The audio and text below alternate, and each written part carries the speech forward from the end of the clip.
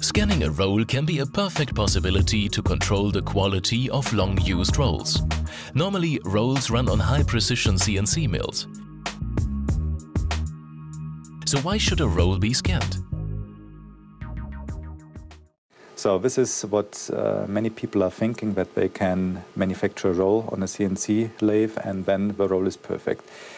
This is simply not true, because many factors are during the manufacturing process having an influence on the quality of the roll. One of them is the radius of the tool. So it can make a difference if you're manufacturing a roll with or without radius tool compensation. So if you have the wrong settings, you will have the wrong contour. In addition, you always might have the problem that you have to reprogram the roll contour. This is usually done manually by specific intersection points while following the contour. And also, if the operator of a machine has to do that, of course he may make a mistake. And then the result, the manufactured roll, is of course also wrong. And how can the COPRA Roll Scanner help the user? In this case, what we are doing very often is we tell the customer, please send us the tooling, please send us the rolls.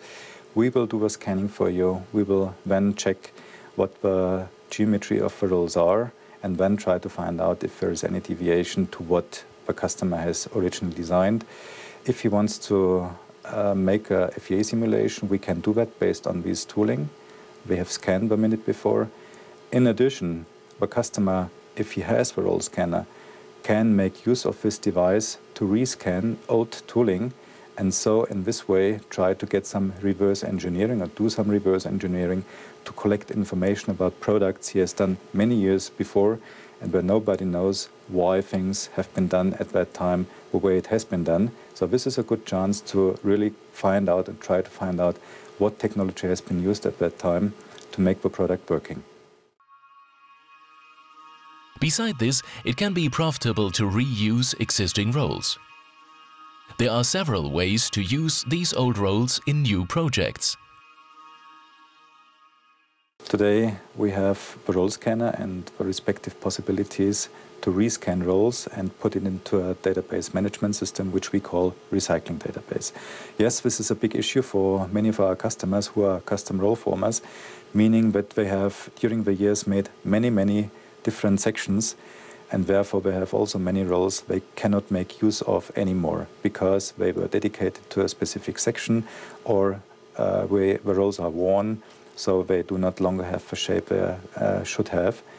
And this way, the user now has the chance to make use of these existing toolings again. Just let's imagine one of our customers has 10,000, 20,000 rolls in stock that he can no longer use.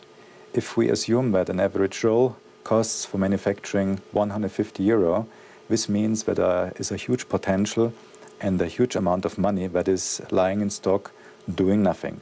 So what we are trying is to reactivate these rolls and to give the customer the chance to save some money. So roll costs are today, especially if you make, I would say, prototypes, very often the customer of our customer is not willing to pay for that cost. So the more tooling he can take from the stock and rework, the cheaper it is for him. So it can be very profitable if a company has a lot of rolls they do not use anymore. In addition, what we have to say in that respect, of course, to do that, you will always need a roll scanner. The reason is simple. Even if you do have paper drawings, or even if you do have CAD drawings, we will not help you. Usually, while doing the setup of the machine, the rolls are being returned, changed, modified, and very often the data are not changed in the CAD drawing. So that the data we have as paper, as CAD drawing, do not match with what we have in reality. So you will have to scan the roll in any case.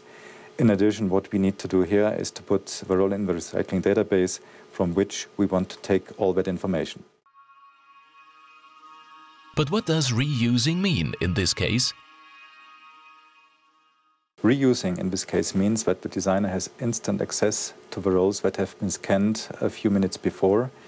We may not forget, as soon as the roll is being scanned, it is available already in the database and already available for all designers that are working on projects.